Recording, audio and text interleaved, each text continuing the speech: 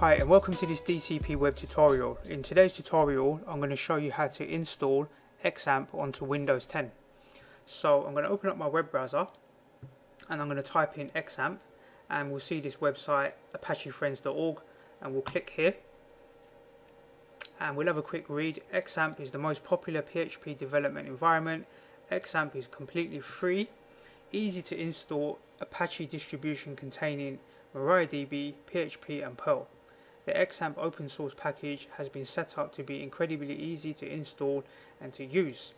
So basically you're getting a development environment onto your local computer where you can start programming PHP, you can use Perl, you've got MySQL database and you've got Apache web server, so you can start building and experimenting with software coding on this particular platform. So normally you would deploy this onto your applications onto a web server running on Linux, but you can run and install this software here on your local machine to experiment and write code and then do the deployment to your web server. So here we can see three options: XAMPP for Windows, XAMPP for Linux and Mac OS. So select the relevant version. I'm going to click on Windows and it's going to download in the software automatically. You can see it's downloading here. If that doesn't happen, you can click on this link here.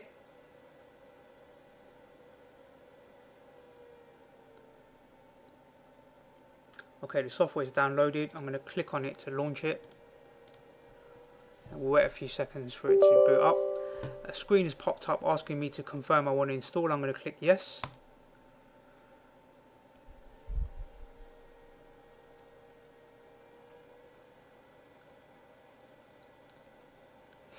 So a little message has popped up here and it's just warning me not to install the software on C drive program files because it won't have any sort of permissions to write. So I'm not going to install it in that location. As default it wouldn't install in that location anyway. So I'll click OK and I'll click next, and I'm just going to do a standard full installation of all the software and I'll click next, and I'm going to install it as the default directory which is on the C drive called XAMPP, and we'll click next and we'll click next. You can ignore this pop-up, we don't really need to look at this, so we just minimize this while it's installing here.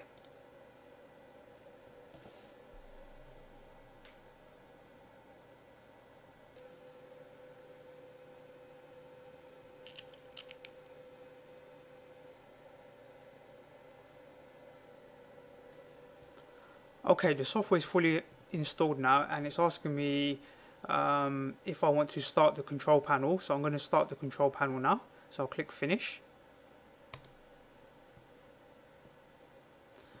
and we're going to select American language or English.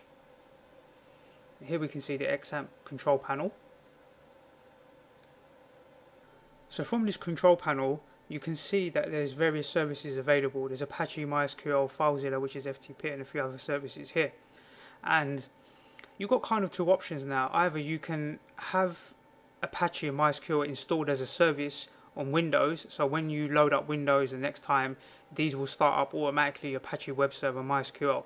Or you can click these buttons to start them. So if we were to click start, then Apache will be live now, and if we click start here on MySQL now will be now live, and you can stop them as well by simply clicking the button to stop them. If you tick these two options here, when you load up Windows the next time around, these services will start automatically. So if you're planning on doing a lot of web development, I mean, you can close this window, you can go to start menu, you can scroll down to XAMPP here, and if you click on XAMPP control panel, you can start them manually by just clicking here and here. So if you're planning on doing a lot of web development work and you're going to be constantly working with MySQL, PHP and Apache server, then you may want to install them as services. Alternatively, you can use the control panel to launch these services from this particular control panel. Okay, so now that we have these services running, we can go to our file explorer and we can go to this PC and we can go to the C drive and then XAMPP here. And here you'll see htdocs. So whenever you're working on projects, you want to store your files in htdocs. Normally I'll create a subdirectory and then put my projects inside of there. I'm going to demo that in a little while, but for now what we'll do is open up the web browser. So we'll just create web browser and we're just going to go to localhost, and when we go to localhost, that's looking at the the local machine. So this is the installation of Apache, and it's looking at this dashboard as default. So here you see the dashboard, yeah. So what we need to do is first of all secure PHP MyAdmin. So if I click on PHP MyAdmin, it's not asking for any password or anything like this. It's just default, I can access it, and that's not really too secure. So we want to secure this. So we're going to go to user accounts here, and then we're going to go to find this root localhost here, and we're going to edit privileges, and we're going to change password here, and we need to enter a password. So I'm going to put in a password.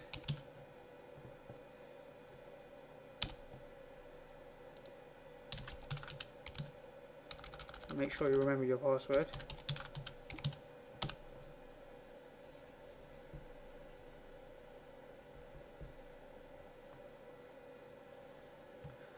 Let's just type that in one more time.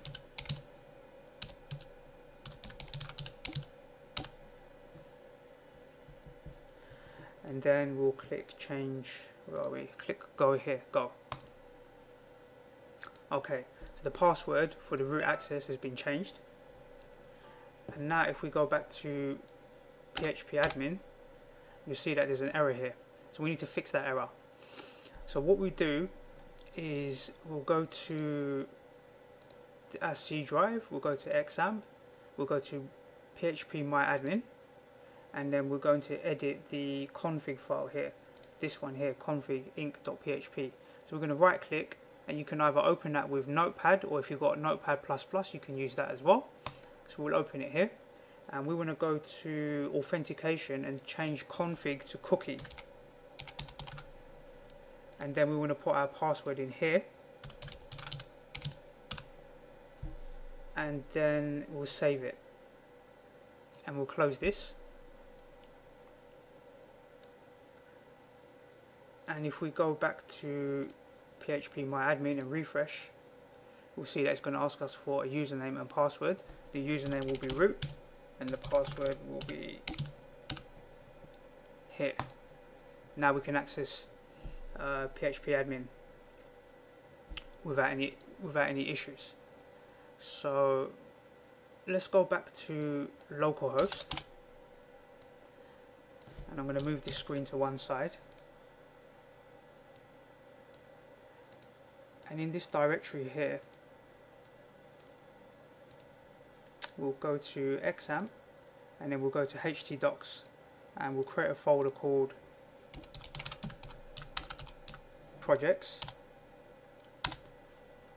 and inside of here I'll create another folder called project 01.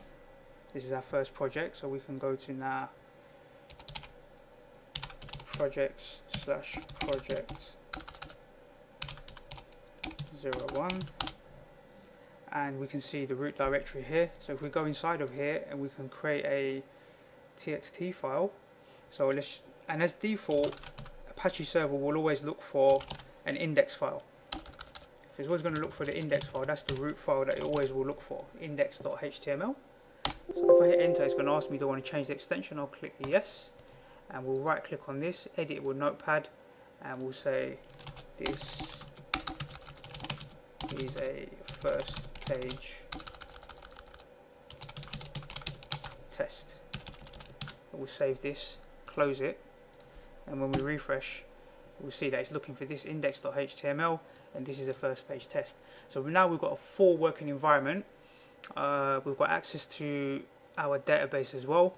So if we were to go back to localhost, we can access PHP MyAdmin here, and we can set up a database if we want to start setting up a database. And we've got our root directory, we've got our projects folder and our sub projects. So when I start to build more projects, I'll create more project subfolders, and normally I'll name this folder the name of whatever project I'm actually working on. I've just called it project 01 as an example. And that's pretty much XAMPP set up, ready to go. And there's not really much else I can explain here. So you need to go and experiment, do some reading up on the documentation, and I hope you find this tutorial useful. Okay, we'll close this all down. In this case, I'm going to stop Apache and MySQL. Like I mentioned before, you can run it as a service, and if you run it as a service, it will always boot up the first time you load Windows. It will always be constantly running if you're planning on doing a lot of dev work. Okay, I hope you find that tutorial useful, and I look forward to seeing you on the next DCP web tutorial.